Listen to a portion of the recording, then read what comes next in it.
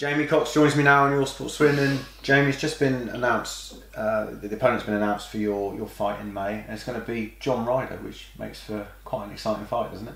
Yeah, two southpaws, so I'm looking forward to that. Yeah, it's going to be interesting, intriguing fight on the Bellew Hay card. So yeah, I'm looking forward to it. Brilliant. And this is you back on the comeback trail now, isn't it? And you've got to make a statement against John. Yeah, I'm looking forward to go out there and doing a big job on him, and I'm sure I will. Yeah.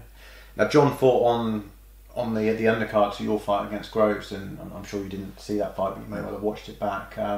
You know, what have you made of his career and the way it's gone? He obviously campaigned at middleweight for a time as well. Yeah, he's a very small super middleweight. He's a great win against Patrick Nielsen. He's quite physically strong. He's a good operator. He turns up, but you know, I've got some fire in my belly and I'm ready.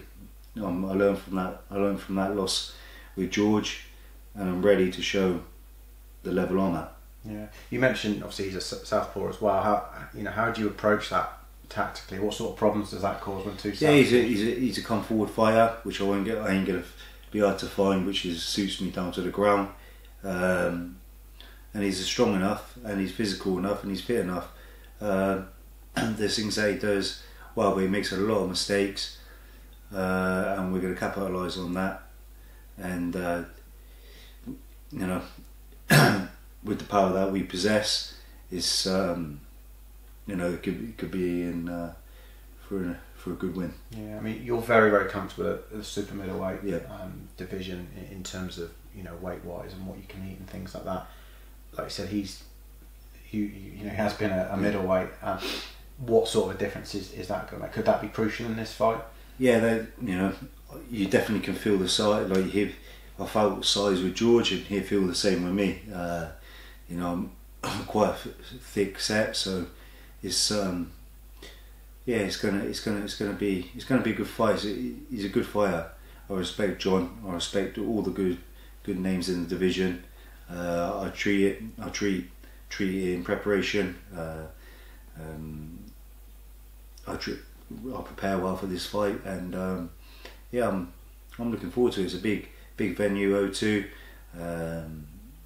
I like it at the O2. It's a good feel for me there. I perform well there, and I'm looking forward to it. It's yeah, I'm excited. Yeah, like you said, great stage. It'd be a big fight again between, you know, Tony Bellew and David Hay. Everybody would be glued to it. So to be on the undercard of that, you know, it's another chance to showcase your skills. You got the chance to do it in the World Boxing Super Series, and you know, you proved you know, George said himself, you're at that level. So it's another chance for you to showcase your skills and get a step closer to that world title fight that you want. Yeah, that's all I'm interested in now, is getting another world title shot. So anyone in the way, just ready to go through and all prepare thoroughly for each opponent, and you know, get there quick.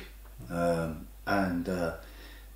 John Ryder is the first stop of a good name, and yeah, I'm ready, and I'm looking forward to it. It's going to be an explosive fight. What venue to be on the Hay and Bellew card is massive, O2, and yeah, looking to steal the show there. And you know, assuming you get victory against John Ryder, that could set you up for a possible world title fight towards the end of the year, maybe. Definitely, because he's ranked in I think 2 or 3 of the governing bodies high. So am I ranked, and it's going to be, you know, I think he's going to push us for a boat, you know, for a world title. So get that win over him, and we're there.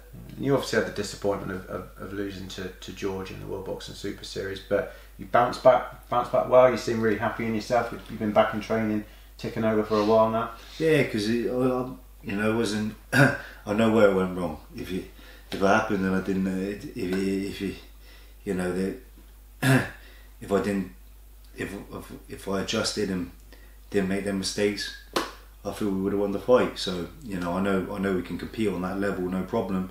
And George is most probably the strongest champion currently performing in the super middleweight division.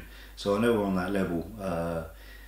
So you know, it's just putting all the pieces of the puzzle together, and just trying to become a more complete fighter, a better boxer, and just bring, be mentally ready and just disciplined each fight, and this just getting my boxing more complete, and that's what I'm looking to do for this fight now with John Ryder, and showcase the skills, sticking to my boxing a bit more, move away from fighting a bit less, and just sticking to the boxing, which I can do very well. Yeah, well, I think the problem's been with your career is you've been fighting people that you knew straight away you could knock out, and your style is almost, you love to go for the jugular anyway, but your style has kind of become that, and now hopefully we can see the boxing skills you demonstrated as an amateur so well.